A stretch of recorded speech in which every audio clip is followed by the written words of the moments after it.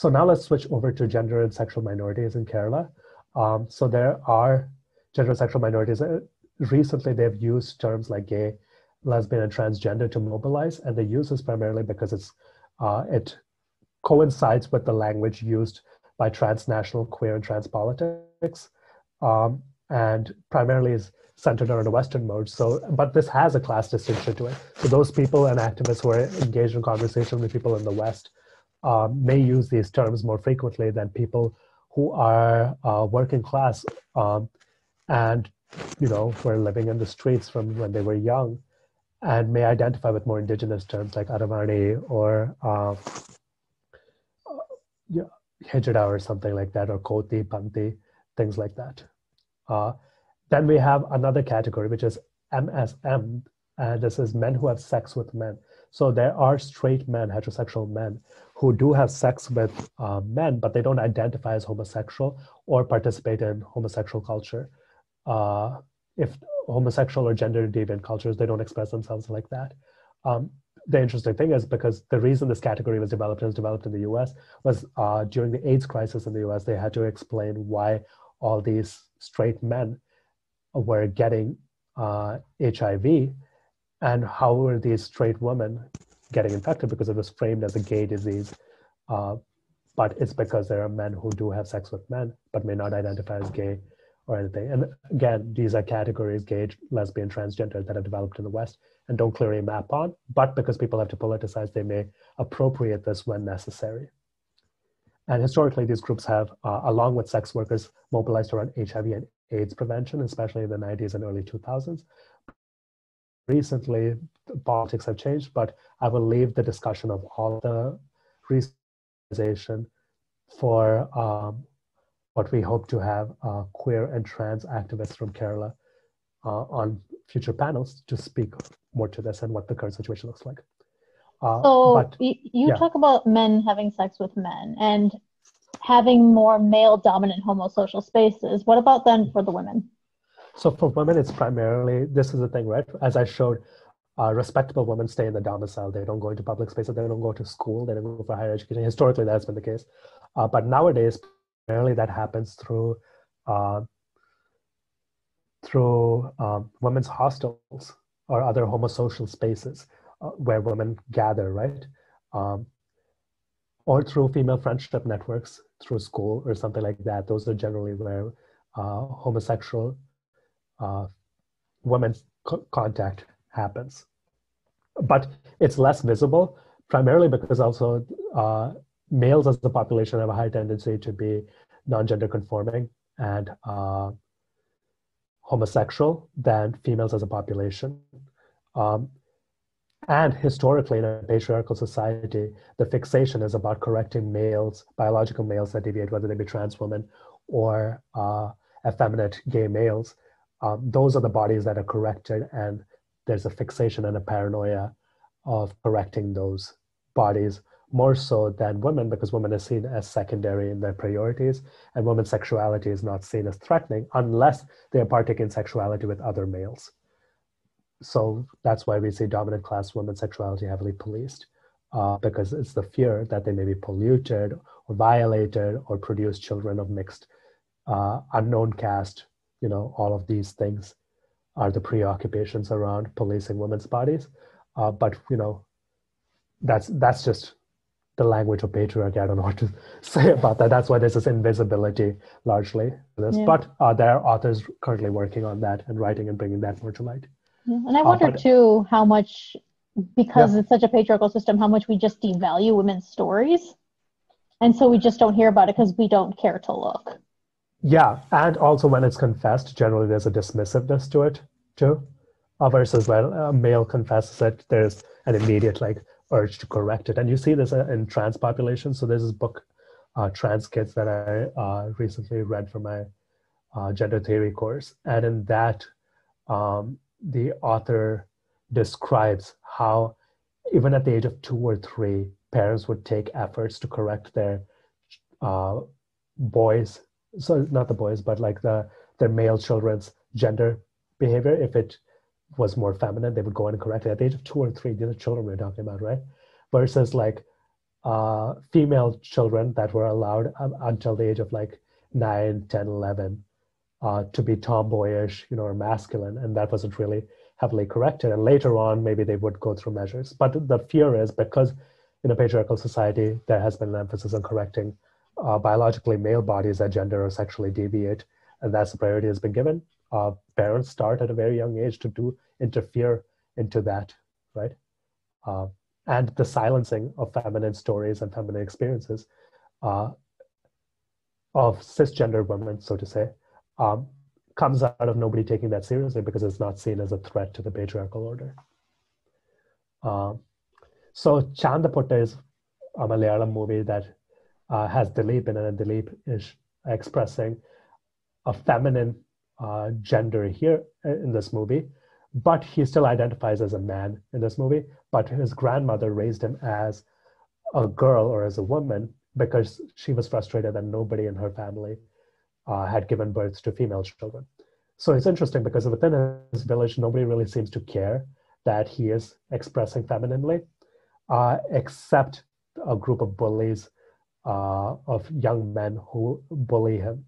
But even then, it's a very interesting negotiation. But this is a fishing village, and it's interesting how they are more accepting of Radhakrishna's, or the character Radhakrishna's, gender deviance compared to the dominant group where he shows up on another shore and gets re-socialized as a male, or as a man, so to say, by a Syrian Christian family so that he can return to his village and avenge his parents' death, because he needs to be seen as masculine in order to take on masculine attributes like physical aggression or physical prowess, so that he can challenge the man who killed his parents in the movie.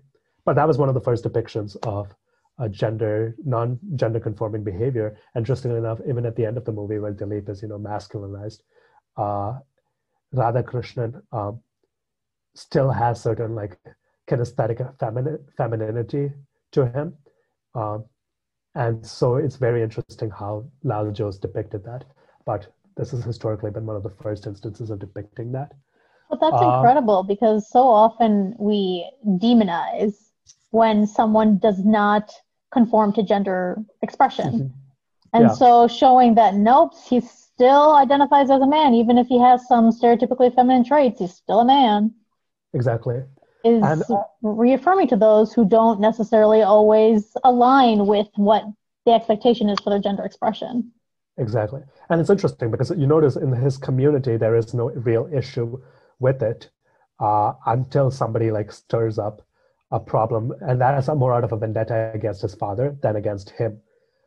Versus the dominant caste community on the other side of the shore, where the Syrian Christian, especially what's her name? Is it Frances? Frankie or something? But the Syrian Christian woman, Rosie, yeah. She is explicitly like homophobic and transphobic in her language against him, more so than any man is in the movie in the initial phases, because she can't tolerate that he's being gender deviant.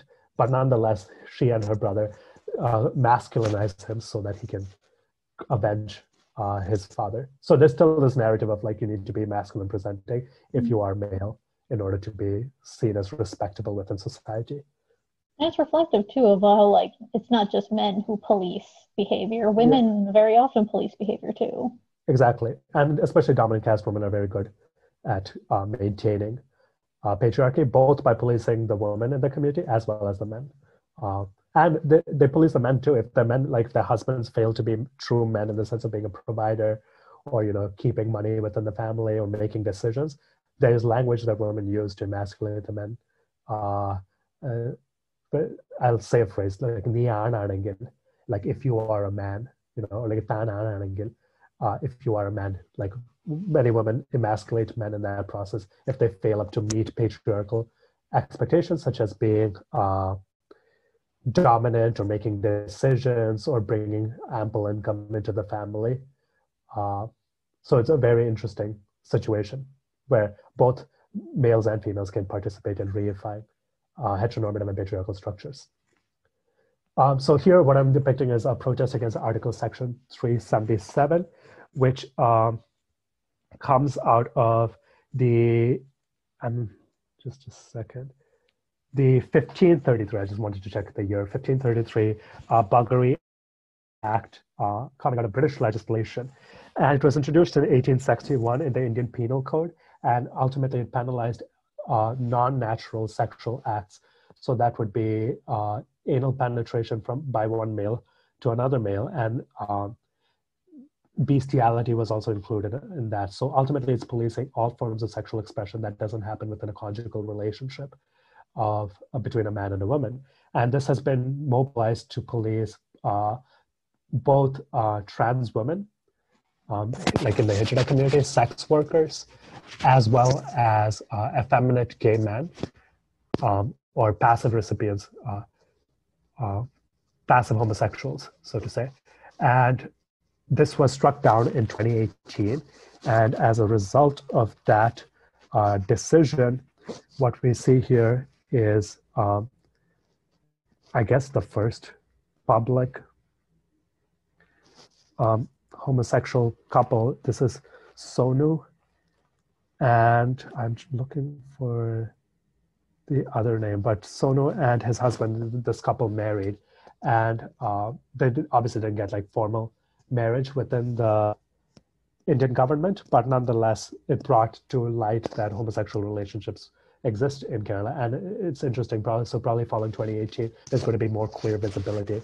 But the thing is, historically, all of these discriminatory laws are now being struck down, but positive affirmative legislation hasn't really been applied in the sense of like, anti-discrimination policy or something like that. I mean, in fairness, we don't really have that in many places. Mm-hmm. Exactly. So there's another, there's this movie called Kundan. So Kundan is a term that is used in Kerala, both derogatorily and also not derogatorily. It comes from Kozhikode, Malayalam, and it's used to describe a young male, a young boy. So they could just use that term, but it identifies a certain homosexual culture that preceded modern Kerala, where it was almost like a pedestrian system where older males would seek out relationship with younger males, and the younger males, the passive recipient, the older males, the penetrative one. And in that relationship, what is set up is almost like a social networking, where the young male is also taught skills within trade, mercantile skills and all of that stuff, in addition to having this romantic and sexual relationship with this older male. But eventually, after they reach a certain age, they may stop that relationship and maybe enter into and seek out a younger partner for themselves or something like that, is how the system goes out. And interestingly enough, you would think like a Muslim community would not have this, but it's because of the heavy social divide between in public spaces, or public spaces labeled as masculine, private space as feminine. So a lot of these men, they leave their taravada or families, joint families, and they socialize in public where they may eat a lot, pass time there. And it's usually in these spaces where these relationships develop. But interesting enough, because in Kerala, there's this shift towards a very nuclear family heteronormative structure. The Taravada system doesn't exist. And so these men have to now be at home, take care of their children. And because they're prioritizing their wife and children, they're not outside being social with other men. And if they're not social with other men, these Kundan relationships don't really develop. And it's that makes it very interesting because strangely enough, even though people see like the nuclear family structure as maybe progressive in certain lights, compared to maybe the antiquated Taravada system, in essence, what it's doing, it's preventing a possibility for homosexual eroticism to arise or homosexual relationships to arise. So I thought that was interesting, and the Othellas speak about this in various articles, but it's not really well written about it. But this movie that was released in 2019 by Shafiq Ahmed is one that you can watch if you want to read more or watch or learn more about that community. So this is a magazine, Vanida magazine, that is read frequently, or probably the most popular women's magazine in Kerala.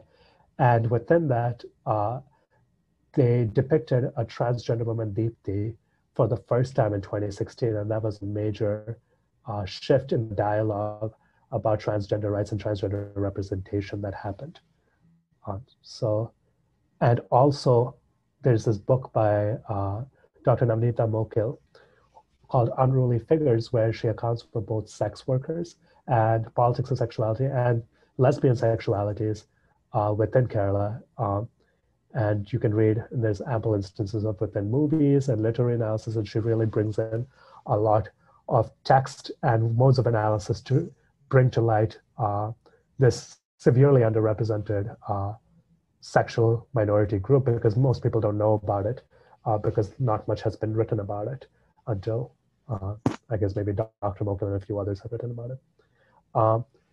Speaking of that, in terms of sexuality, sex workers were another group alongside which many queer and trans folk have mobilized politically. And there's this autobiography of a sex worker written by Nalini Jamila, and she writes about her experiences with her various clients and how romance, sexual attraction, and everything was negotiated. And historically, in the 90s, when sex workers were advocating, they were mostly advocating around the language of, this victimized sex worker who's taking advantage of, or they have to resort to sexual activity and everything.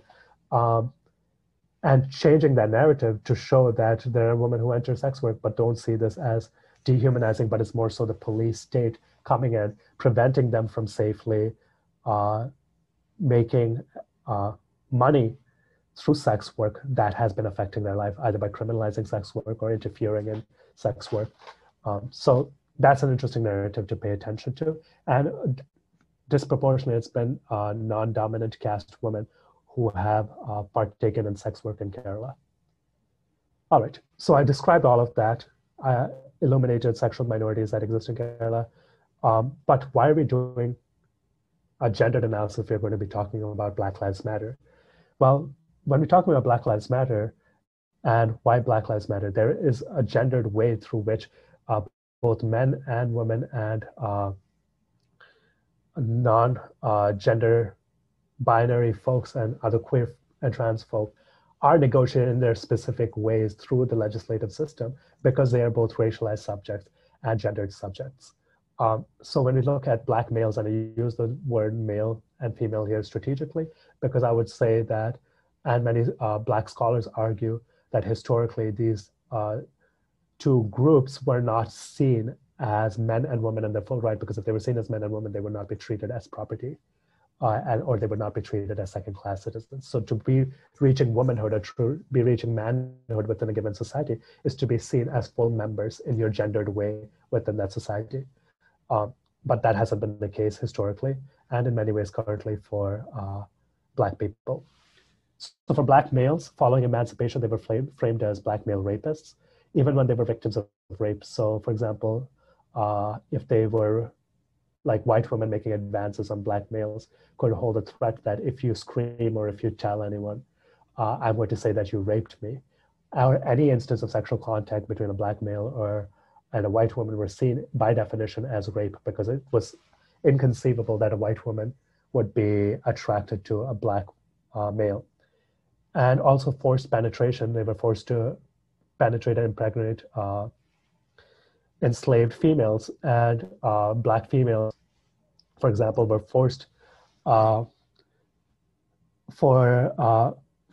forcibly raped for increasing the enslaved population, right? So Black males were forced to impregnate Black females as quote unquote the buck, and Black females were expected to just reproduce to increase the enslaved population for labor. And they're seen as sexually available, over-sexualized. There's stereotypes of the Mammy, Jezebel, and Sapphire that follows. But also, when speaking about Black males and their gendered forms of discrimination, because of this myth of the Black male rapist, there historically has been massive lynchings of Black males whenever they violate that or have come in contact with a white woman. And also mass incarceration is a response for that, because the fear is that if these males are seen as truly men, then they have access to our women. And if they have access to our women, they are going to dilute the race or take away from that in some capacity. And I have to treat them as equals and as racialized subjects, because America is founded on this racial hierarchy. They cannot allow non-dominant men to have access to the dominant women. And you see the same parallels to the protection of Brahmin or dominant caste women in Kerala, and especially the violence against Dalit Bahujan men and the sexual violence against Dalit Bahujan women by dominant caste men as well. An empirical example of this is the mass incarceration of Black males. This is from a study from 2018, the incarceration rate per 100,000 people. You can see that the incarceration of Black males is almost 6 times that much of white males. For Latino males, almost 3 times as much as that of white males. Versus for, incarceration is a gendered aspect where there are more men who are incarcerated than women. It is more salient that we see that Black men specifically are incarcerated at a significantly higher rate. So Black women are almost at twice as much as the rate as white women, and Latina women are almost, but a little more than white women. There's many and ample discussion about this issue being done in the literature, and I will direct you to these authors. So Black Feminist Thought by Patricia Hill Collins, which builds on the concept of intersectionality introduced by Professor Kimberly Crenshaw. And Dr. Collins argues that intersectionality is needed in the sense that Black women's experience can only truly be understood if you see it as Black women as both gendered, racialized, and classed co-constitutively. So you can only understand Black women's experience if you can see her as a woman, as Black, and depending on her class, as working class or dominant class, whatever it may be. However, Dr. Tommy Curry challenges this argument because he shows through, I guess, like the incarceration rates and this strategic exclusion of non-dominant class males within US society. Black males have disproportionately been incarcerated, been lynched, and been sent for social death, a concept introduced by Michelle Alexander in the New Jim Crow, where she talks about mass incarceration, especially against Black males. So this is where my primary research is, in addition to Global South male studies, but the same logic is at play. So you can see those discussions at play over here. And Imani Perry, in her book, Backseat Things, argues for a liberatory feminism that addresses this issue of mass incarceration, in addition to promoting an egalitarian futurity. So I recommend reading these Black scholars and what the discussion is, and not just having a single-sided, either privileging a feminine perspective or privileging a masculine perspective on this, but engage with the scholarship so you have a more nuanced idea of what the conversation is. And just to emphasize, the concept of intersectionality does not necessarily prescribe a cumulative oppression. So if you have multiple identities, so your gender identity, your sexual identity, your sex identity, or your racial identity, all of those complexes, if you come in, doesn't make you infinitely more oppressed. It's still primarily your economic positionality that determines whether those things then become salient. So all those different identities become more salient when you are poor, because you are more victim to the police state interfering, and you have less avenues for retribution as a result. Also looking at the history of queer and trans politics in the US, the Stonewall riots was primarily led by Black trans women and Black queer men. Unlike, what was the movie you just did, Chichi? I can't remember if it was specifically called Stonewall, but it was about the riots where literally they placed the protagonist as a cis white gay man.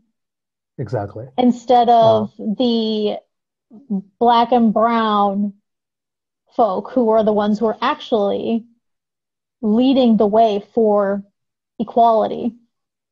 Exactly. Um, and the reason for that was primarily because there is a lot of issues economically with LGBT folks. And for example, LGBT youth, the primary reason for homelessness is that they run away from family because of rejection, or they're forced out of family because of rejection, or they have financial insecurity. Also, for incarceration rates of gender and sexual minorities, 16% of transgender adults have been in prison and or in jail versus 2.7% of all adults. So that's almost an eightfold, 7 to 8-fold increase. So by being merit of being transgender, you are more likely to be faced with the carceral system than if you are a part of the general population. And the 13 to 15% of youth in detention identify as LGBT compared to 4 to 8% of the youth population. And this is because LGBT youth, as we've seen, are primarily homeless. And if you're homeless, you don't have the resources to fight the carceral system, and you're more likely to be scrutinized within the carceral system than non-LGBT folk.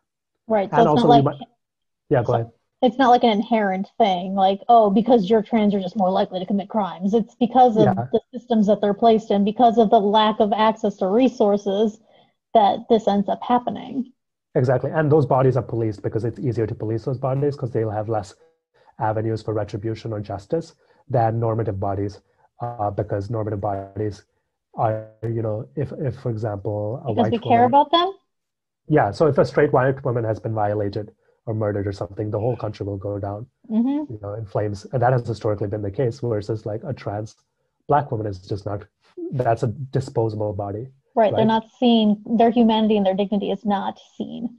Because they're already deviant, it's considered disposable, because they're not seen as productive, or they're not seen as, contributing to maintaining the human population or something. And you see the same language historically with, for example, the Holocaust, and how primarily it was gay males and trans women who were sent and murdered during the Holocaust as a result of being gender deviant. There's also racial disparity between LGBTQ homelessness, as you can see. Among the white youth, only 40% are homeless LGBT youth. And of that confined youth, a smaller percent are white as well, versus of all US youth among the LGBT population, you see that disproportionately larger they are Black youth who are LGBT, but then the carceral system or homeless here. Also, there's the known cases of fatal violence against people who are transgender. And you can see disproportionately this again is against trans women. And the reason is against trans women is because, these aren't trans affirmative people who are like, yeah, it's because you're a trans woman, I'm attacking you. They're attacking you because they see you as a male body that has deviated into feminine expression. They're attacking you because you are a male body that's femininely displayed. And you see this in gay bashings historically as well, against effeminate men, whether they identify as gay or not. They'll be called, various slurs as a result of that. Right. So it's like transphobia tied into it, because their refusal to see them as women, and instead they're seeing them as men. They're seeing them as men, but they're not dignifying them as men, right? If they were dignifying them as men, they wouldn't attack them. Instead, they're not dignifying them. Instead, they're attacking them as feminine, as corrupt men, as fallen men, so to say, right? Not men. I would say males. Yeah. Yeah. And you might not know the answer to this, but it says known cases, right? And so, like, historically, like when you think about like Marsha P. Johnson's death, they didn't classify that like as a murder or a violent death. Yeah. They were like, she was just found. Exactly. And so does this necessarily actually even capture everything? Yeah, it doesn't, because many of these things aren't recorded or like hidden hush hush, right? Because no one wants to get convicted for murder. So a lot of these issues arise, and these are from the known cases. We don't know of all the other violent cases. And many people who are faced with violence may not report it because they're more afraid of the carceral system and how they could be pulled into the carceral system by reporting this than just staying quiet and bearing with the abuse that they face, right? So that's another issue. But you also notice among the murders, a large percent, 80% of them were Black. in the US, and 10% were Latinx, 5% are Native American. Like 1% of the US population, 1 to 2% is Native American, so 5%. That's crazy. And like white people take up the majority of the population in general, and yet there's such a small number on this pie. Exactly. And generally, I suspect this is because they're poor, that the murder is happening as well. So we've been talking a lot about like the carceral system, the marginalization, especially as it relates to gender and race that come in to this gender, race, and sexuality and how they all relate. But there is a positive aspect. So this show called Pose on Netflix that depicts the ballroom culture that developed in New York that was primarily led by Black trans women and Black queer men and Latinx trans women and queer men who created this vibrant culture that has influenced a lot of the cultural elements that we see in pop culture today, and the issues that they face, how they mobilize around HIV and AIDS prevention, but also shows a positivity to their life and how they build a community faced with their specific circumstances. And it casts trans women as trans women. Exactly. And then Disclosure is a documentary that's on Netflix. It's about the media representation of trans folk. So like, what did they see in movies? What was seen in TV? And then how that influenced the society at large, because media has an impact. Representation does matter. So if trans folk are being viewed as these aberrations, then that is going to carry over into the real world. And then it's like this cycle where the real world influences media and influences the real world. And so this documentary really covers that beautifully on how we need to do better in our media to be able to be better in the world. Exactly. And in terms of like queer theory, which is a field of study studying queer and trans folks, Gayatri Gopinath is actually a Malayali queer theorist in the diaspora in the US who writes on the queer experiences of South Asian people within the US.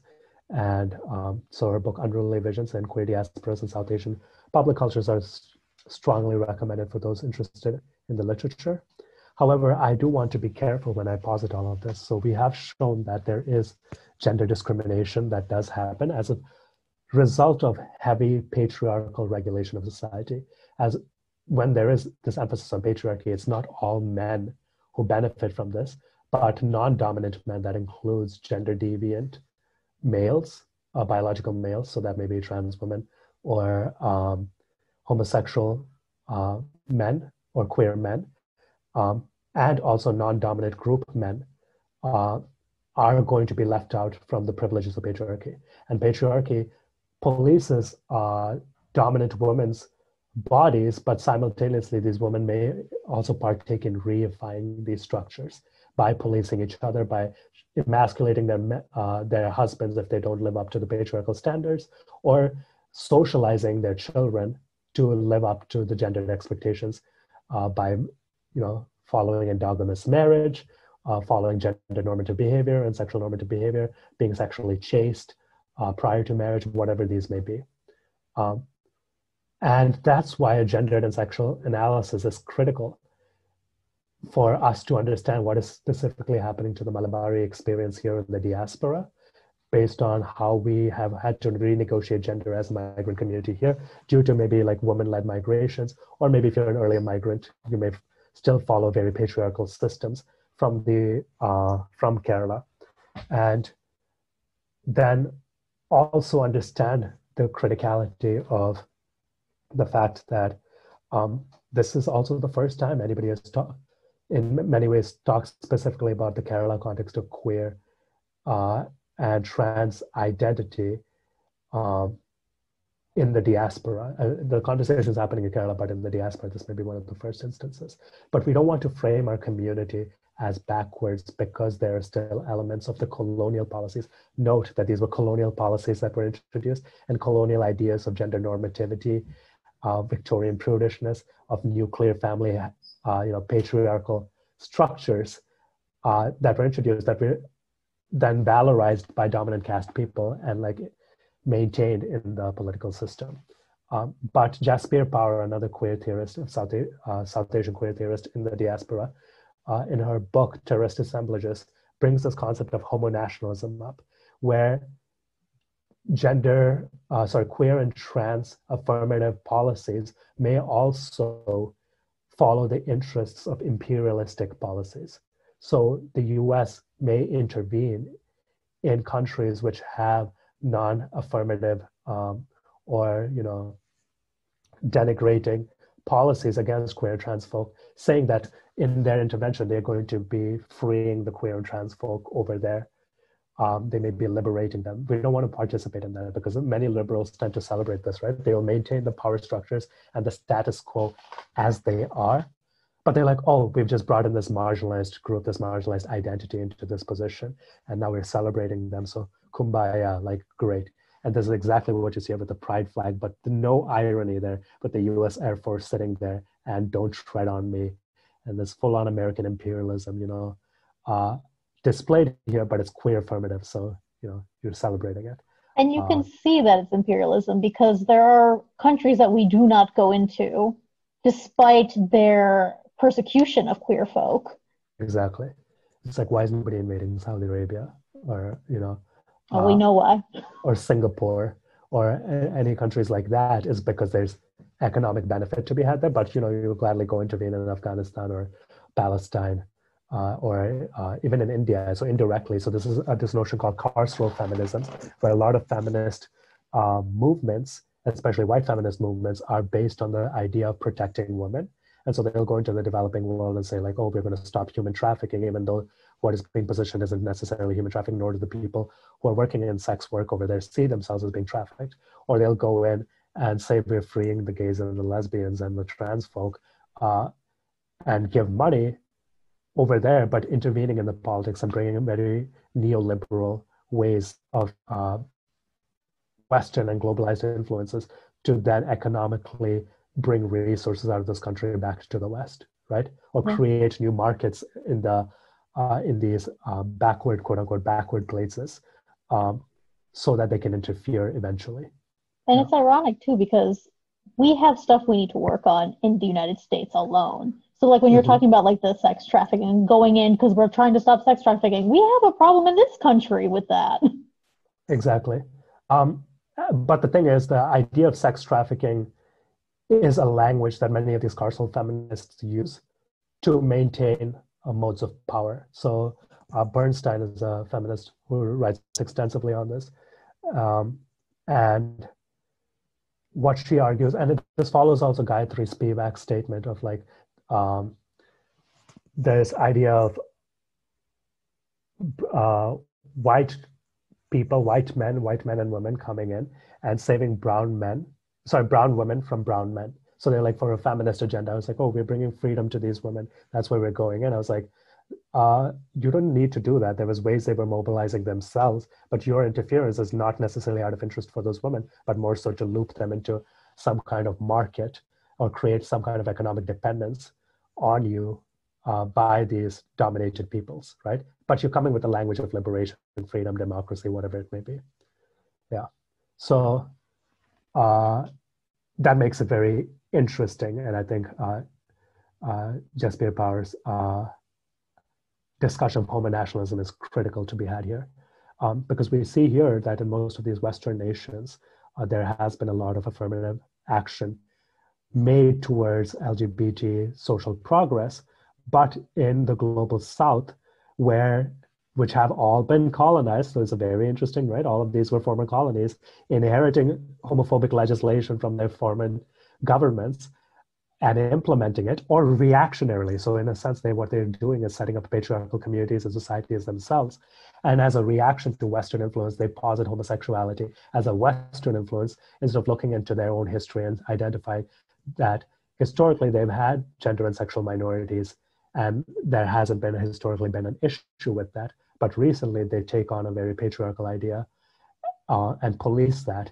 But the US or, I guess France or the UK intervening in these countries will say, oh, but we need an enlightened idea of patriarchy. A patriarchy is where there's a nuclear family setup. It could be, two women that are together, so a lesbian couple or a gay couple, or, we're trans affirmative, all of that. But nonetheless, we're going to make you economically dependent on us in this process. So it becomes a very complex and nuanced history. I don't have time to exhaust all of that and discuss that here. But if you read the literature, you'll get a better idea of that. So we always have to be careful, even though we are being queer and trans affirmative, especially when it comes to Black lives in the US, that we don't take a queer and trans affirmation and demonize the old world, because we have to be charitable to the fact that this is an influence of a colonial legislation and colonial governance, but also a reaction of setting up a patriarchal system to challenge the patriarchal system of colonial patriarchy, so to say. So you're creating a domestic patriarchy in response to colonial patriarchy. Right. And I think something else that's important is that a lot of the pushback that is given against the Western ideas are because the West have gone in and destroyed these countries, and they're like, go away, we don't want you anymore. Exactly. And so gender and sexual minorities are seen as deviant or Western. And you see that in language in India too, where hijadas are actually seen as indigenous. And the third gender rights actually preceded in terms of same-sex rights in these places, because the concept of third gender wasn't foreign to them. It was seen as indigenous compared to the word gay or lesbian, which is seen as more foreign or Western in its influence. So it's very interesting how those can be complex and nuanced in their own way. However, I do want to end, because we are also trying to affirm, this is the first discussion of, I would say I haven't seen any discussion prior to this in any substantial sense about gender and sexual minorities in the Malayali community.